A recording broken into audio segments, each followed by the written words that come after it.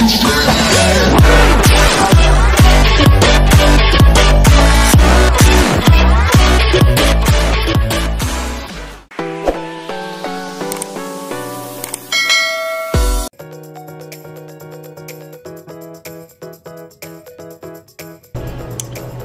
hi guys, and welcome back to our channel.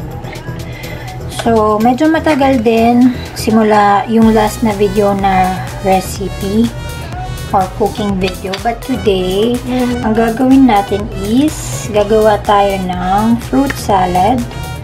And ang ginamit ko lang is fruit cocktail,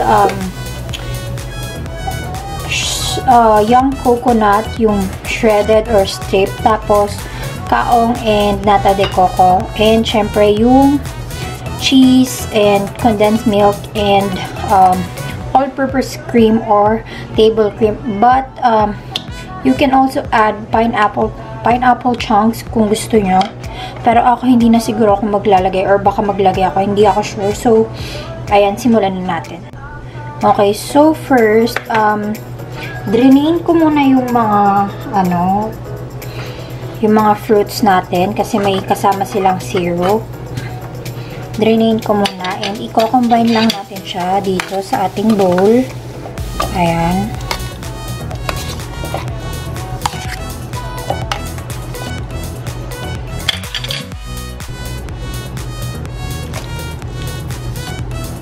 Ayan, so ang laman niyang fruit cocktail from Ligo ay may kung ano-ano.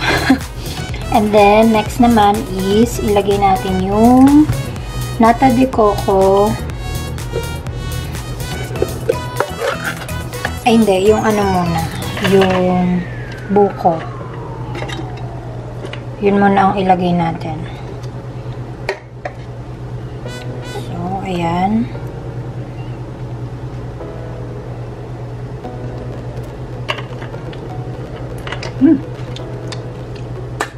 In fairness dun sa nabili kong buko, medyo matamis.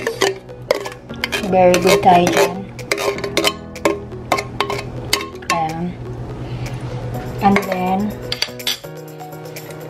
nata de coco.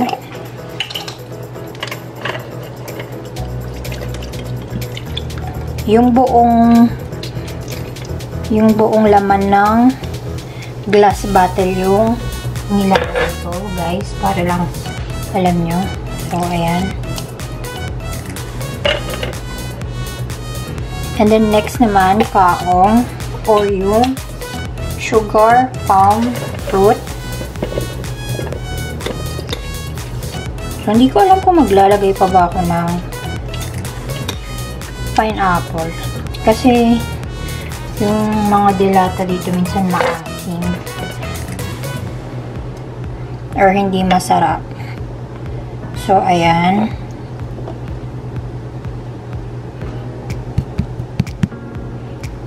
Okay.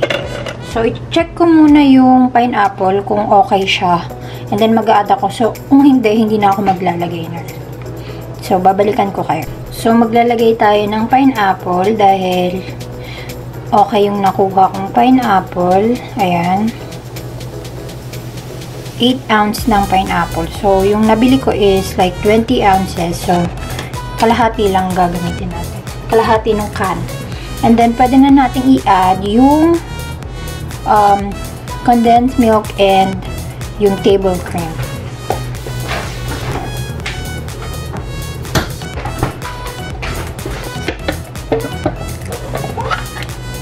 So, yung table cream, pinalamig ko lang siya ng slight kasi hindi siya katulad ng all-purpose cream dyan sa Pilipinas na yung nasa parang nasa plastic, nasa carton. Hindi, delata siya.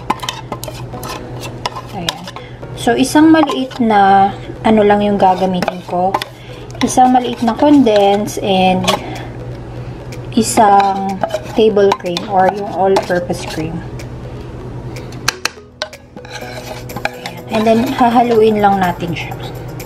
Sa paghalo, guys, dahan-dahan lang kasi baka madurog yung prutas. So, papakita ko sa inyo. Ayan.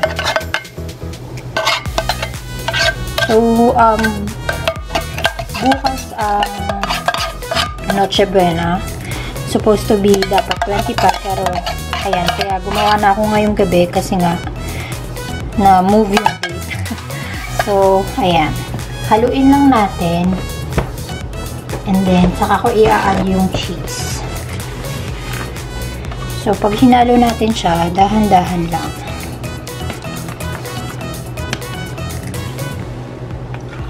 Ayan.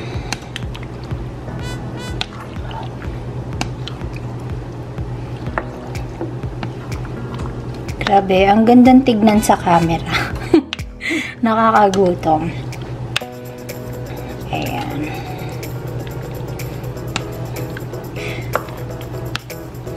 Ayan. Kung meron kayong plastic na panghalo or yung plastic spoon na pangluto nyo, pwedeng yun ang ipanghalo nyo. Ayan. Haluin lang natin maigi para make sure na distributed ang ating condensed at pangalan nito table cream. Ayan, make sure lang na nahalo natin siyang maigi para masarap. Ayan. Bala ko pa sana siyang lagyan ng sago, kaso magluluto pa ako kaya wag na lang. Ayan. And then, pwede na nating ilagay yung cheese. Ayan. Yung cheese dito, masyadong malambot. Kaya dikit-dikit siya. Ayan. So, haluin lang din natin. And then, ilagay natin siya sa ref para ready na siya bukas. Ayan. Masarap pag may cheese. Pag walang cheese, okay lang din naman. Pero, nasanay kasi ako na yung fruit salad. Fruit salad, laging may cheese. Kasi, yung tita ko at saka yung pinsan ko, ganun sila gumawa ng fruit salad. So, makasanayan na. Pero masarap. Okay lang din naman kahit walang cheese. Pwede rin namang ibang kind ng fruit salad. Pwede nga kayong gumawa ng fresh, as in yung apples, basta yung fresh, yung hihiwain nyo talaga. Pero sa recipe na to, ang ginamit natin is yung canned and yung mga nasa glass bottle kasi yun ang meron, yun ang available. Dahil yung mga prutas dito ay hindi siya ganun katamis, hindi rin, basta ang hirap i-explain. Ayan. So, hinahalo ko lang and then ilalagay ko na siya sa ref after. So, ayan guys. If ever you're going to try this recipe, please tag us on Instagram and our Facebook page. And comment na rin kayo sa baba ng video na to if nagustuhan nyo tong video na to. So, hope to see you guys on our next videos and thanks for watching. Here's our fruit salad.